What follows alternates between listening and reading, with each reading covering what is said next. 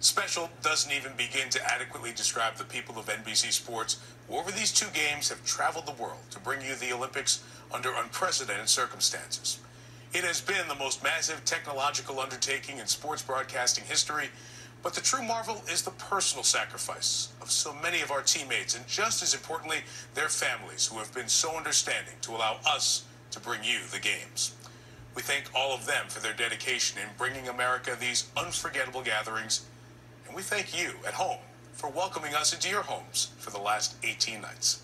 On behalf of the entire NBC Sports Olympic family, I'm Mike Tirico. Good night, and thanks for watching the 2022 Olympic Winter Games.